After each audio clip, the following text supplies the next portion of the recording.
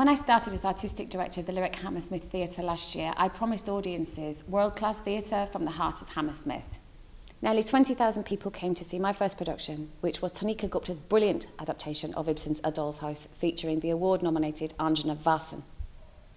We were really pleased to be able to share that production even more widely during lockdown via our free broadcast.